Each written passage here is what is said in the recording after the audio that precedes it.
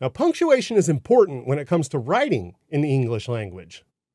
However, when working with strings in Python, we often need to check if that string contains punctuation or not.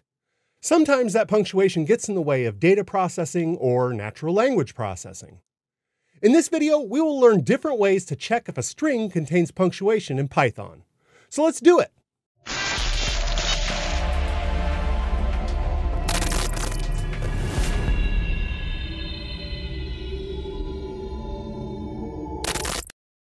Now, the first method we're going to try is using the string module. Let's open up a Python script and we'll demonstrate how this works. First, we need to import the string library. Then we'll create a function. This function will take a string and return a true or false statement. If it has punctuation, it returns true. If it doesn't have punctuation, then it returns false.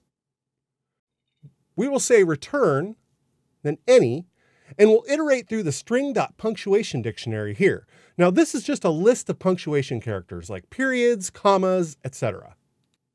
For every character in word, which is our string, we'll see if that character is in the string.punctuation dictionary.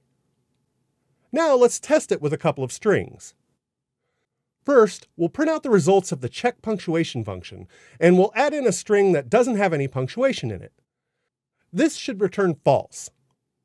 Then we'll add a string that does have punctuation in it, the period. And this one should return true. Okay, let's run it and test it out. It works perfectly. As we can see, this method will check to see if any punctuation is present. And it's very fast. So let's try another method, regular expressions.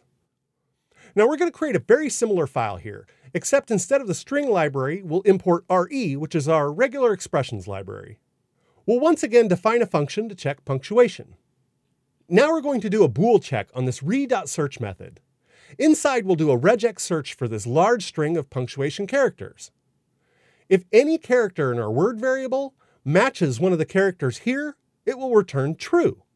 If none of the characters in our string contain any of these characters, it will return false.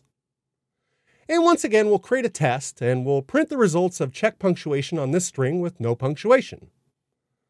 And then another one with this string that has a period in it. Let's run it.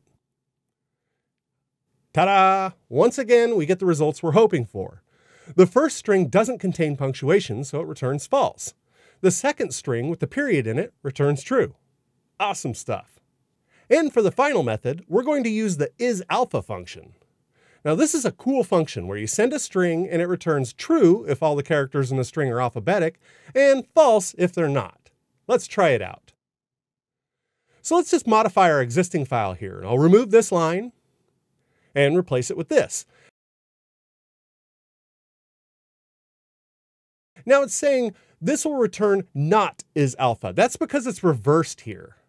That means it should return false if there's no punctuation and true if there is.